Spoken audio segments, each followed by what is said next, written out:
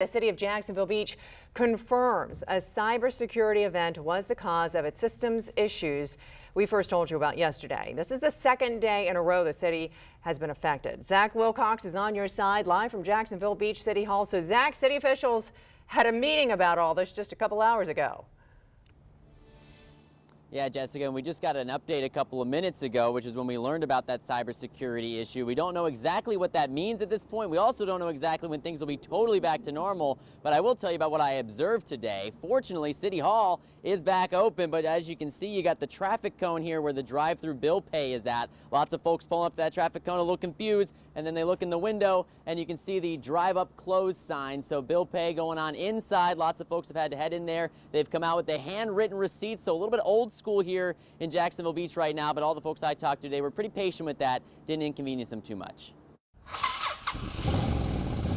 Combat Carandos hopped on his motorcycle to swing by City Hall to pay a bill Monday, only to find out he was going to have to wait a day. Tried to come by here and it was closed, and I thought, man, this is, I thought it was kind of an inconvenience. When he came back a day later, he found the drive-through for bill paying was shut down again. Fortunately, he was able to pay inside, where he was in and out in just a few minutes. They were having problems with stuff, but they're working it out, and they're moving people right through. According to city officials, online bill pay at beachesenergyservices.com is still up and running. Carandos wasn't the only one whose plans were put on hold because of a citywide computer issue in Jacksonville Beach. The city golf and tennis clubs had to shut down Monday as well. The city's communications director says the computer issues impacted payment systems at both venues. The range was shut down and there was nobody here, and apparently there were some computer problems and that you couldn't get range balls. Frank Ashton was able to come back out a day later to get some strokes in, although the computers were still shut down inside with signs directing golfers to temporary check-in at the bar area. Meanwhile, right next door at the Jacksonville Beach Police Department, a sign read, quote, "Computers are down, unable to retrieve any police reports." Another sign told guests the call system was down.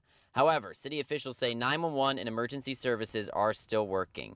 Waste services and public works are also still operating as normal. The city's communications manager said that at this time there are no indications that personal sensitive data has been compromised. Ashton didn't let the computer issues slow him down too much. After all, it was great golfing weather.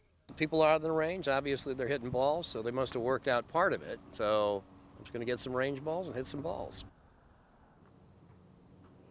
Right, so good to see that the golf course is open again, City Hall open again here as well, and the tennis courts, but we don't know when exactly things will be totally back to normal. We do know that they told the police department right away about the situation. They have an investigation ongoing right now, and that they will continue to give us updates as they have them. So let's review here, while we don't know what exactly tomorrow will look like, what some of the biggest things are, three of the biggest impacts here, what's affected, what's not affected. Number one, we do know that drive-through bill pay at City Hall is impacted. Some of the functions at City Hall also still going to be impacted tomorrow, but the City Hall will be open. Jacksonville Beach City staff emails totally down right now. If you sent an email to a city staffer, you're probably not going to be getting a response anytime soon.